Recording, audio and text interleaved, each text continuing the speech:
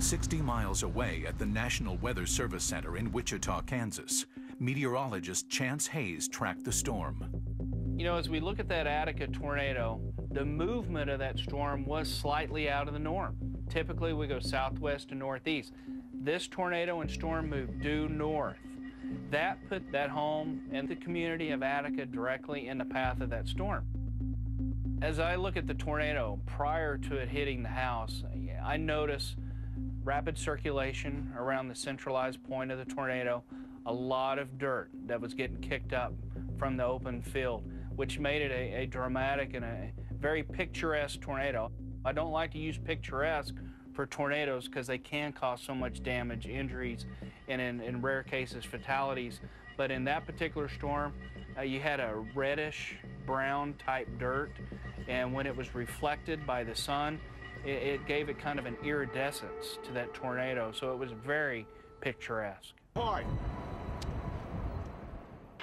You know, as I watched the video that was shot by Scott and Dave, you just sit there with your mouth wide open, watching that tornado just slowly inch closer and closer. That's what can cause the fatalities, is the flying debris within the tornado. Because there are times folks have been picked up and thrown, and their lives have been spared. But if you get a tornado with a lot of debris, it's just asking for trouble. It's one storm out there all by itself, sitting there spinning, moving across the countryside, and at times it can shift very quickly. And that's where folks can get in trouble, because if they're sitting there shooting their pictures, their video, they've got tunnel vision. They're focused right there on that tornado, and before you know it, it could be moving right at them as that supercell begins to veer off.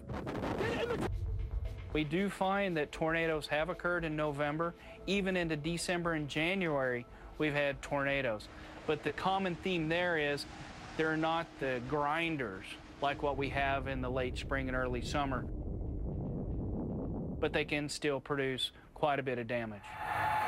Tornadoes are extremely difficult to predict. Storms themselves aren't too terribly bad, but to actually get that tornado or that rotation down to the ground, there's so many different environmental variables that come into play. It's hard to know if they're all going to be present. You've got to sit there and monitor the weather conditions moment by moment, because it can change just like that. A tornado warning is an alert issued by weather services to notify an area that a tornado or funnel cloud has been spotted, or if there are radar indications of a possible tornado.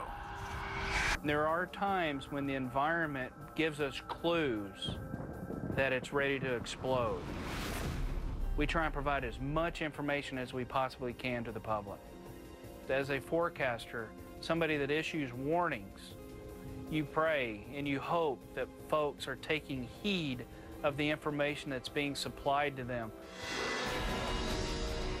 When I talk about tornadoes, you see the fear in people's eyes a lot of times. They're scared of tornadoes. And I try and tell folks, don't be scared of them, just respect them.